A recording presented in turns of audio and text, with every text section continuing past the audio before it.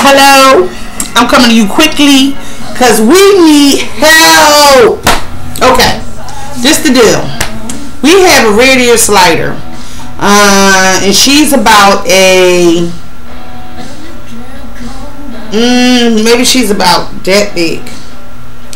And we rescued another turtle. My oldest son bought he rescued a turtle from his girlfriend's house because she didn't know how to take care of him. One of them already died, and he was about maybe a little bit bigger than a quarter.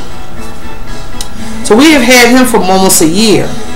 So he started attacking her maybe about 3 weeks ago, and it was just crazy. So come to find out, what happened was yesterday I'm sitting here and I'm crocheting, and I see all this debris in the tank, and she's at first I thought she was eating one of the goldfish, the feeder fish they have, and come to find out she didn't. She was eating an egg, and I'm like, what is she eating? I thought somebody had dropped cotton balls in there because that's what it looked like, the first one.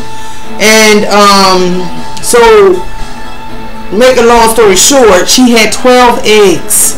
So I'm trying to hurry up and Google, and one guy, he said it's so but he said if she's having them and they're sitting in the water, you might as well make scrambled eggs because they'll die because they can't breathe.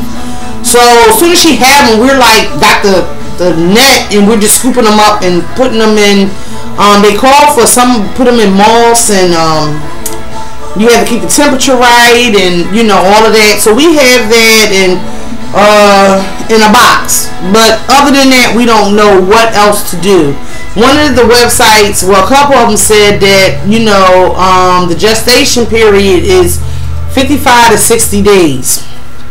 So I'm like, do we keep the heat lamp on them, or what do we do? I know they said don't move them or turn them, and and this and that. And then I'm like, it's really, then it's small eggs. There's like 3 of them, and they're real small.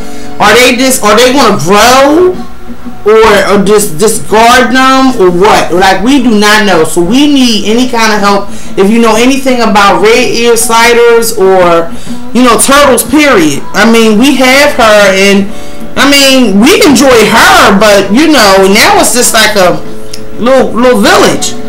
So and I don't, and some of the websites even said just get rid of them because the population with red ear sliders is just abundantly anyway. So like they're not even going to be missed.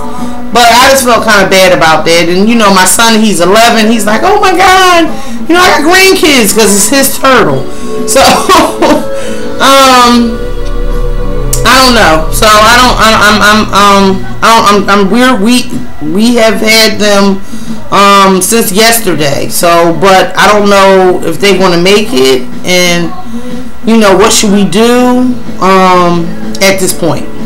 So if you have any suggestions, please leave your comments below and let us know what to do, because we're in turtle dire help.